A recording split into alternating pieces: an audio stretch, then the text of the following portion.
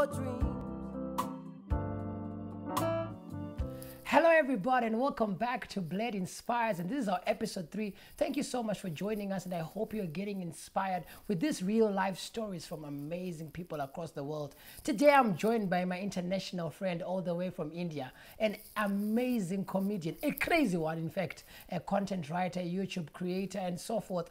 Ladies and gentlemen, help me welcome on Bled Inspires, Sanjay from India.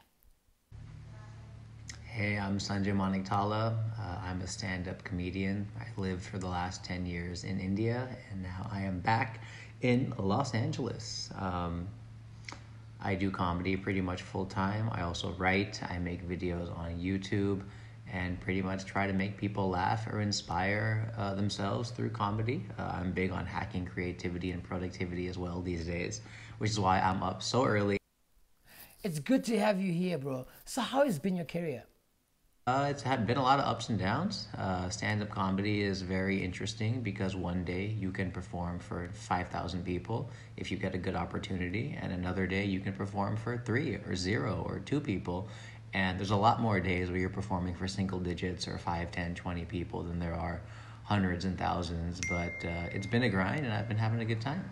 I'm always interested to know from artists, have you actually ever had a 0 attendance in a show?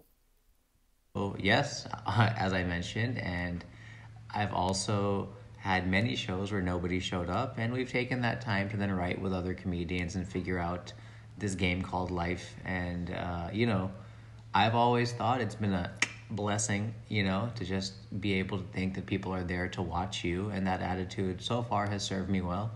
Sometimes, just like with anything else in life, it's more marketing, so you'll see other artists who package themselves up better or work more on their image than their jokes. I've been guilty of it here and there myself once in a while, but I've always just been happy that I've been lucky enough, at least in India, to start earning some money pretty quickly, and from there, now I'm back in Hollywood. Well, that's a great and encouraging way of looking at things. What has been your greatest success in your career? My greatest success in my career, probably when I got to tour India with Russell Brand over like 3 cities, and I think we did 15,000 people, maybe 9,000, I'm not sure, somewhere between 10,000 and 15,000 people across Delhi, Bangalore, and Bombay. And probably recently I sold my podcast to Amazon and Audible, and that was a nice blessing, if you will. Great work, sir. What inspires you? Recently, my wife, because she's amazing and she's funny, and she's made me look at life a lot fresher, a lot less as a jaded artist.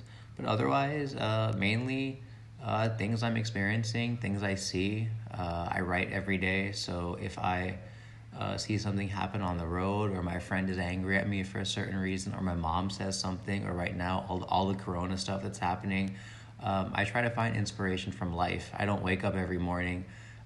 It's like 7 o'clock right now. I don't wake up every morning and, try to write about some inspirational stuff. Interesting indeed.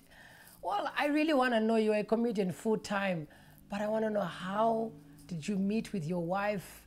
Did she take you serious from the beginning? How did it go? You being a comedian, do you have a serious moment?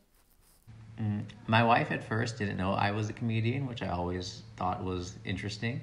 But she's been sweet, she's been amazing, and she's been very supportive, and I'm very lucky to have her. And she inspires me daily, and she's so funny, and it's made me, get a lot more marriage content. But she's been very supportive, her family's been very supportive.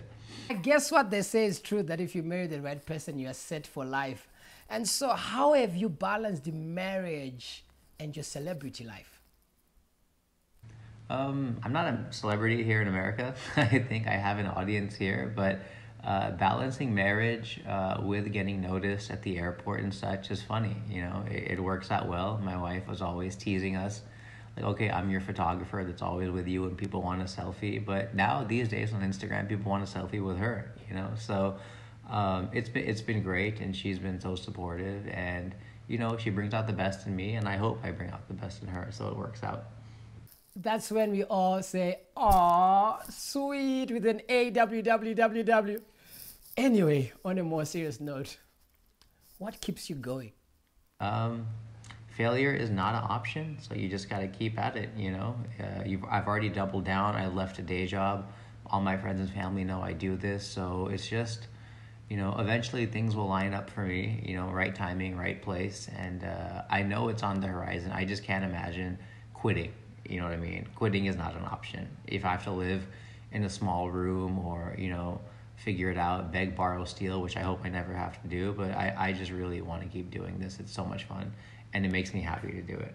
I mean, it's the funny thing about an artist is you'll think, yes, we want to inspire, yes, you want to make people laugh, but it's a lot for us. We need this. We have that doubt and that drive and that creative will that we really need to exercise. It's been amazing having you on the program, Sanjay. Thank you so much for these words. Any final words to our viewers? Any inspirational message you'd like to leave with them? I don't know if this is inspiration, but it's hard.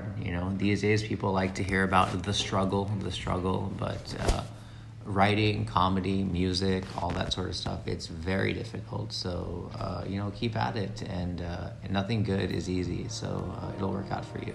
Well, there it is, ladies and gentlemen. This was Sanjay, my brother, my Indian brother. I got the privilege to perform at his wedding, and as we close this episode, I'm going to show you a 10-second clip of me and Sanjay dancing at his wedding in Thailand. Thank you so much for watching this episode of Bled Inspires. Please keep supporting us, and remember, we are here to inspire you, motivate, and ignite your dreams.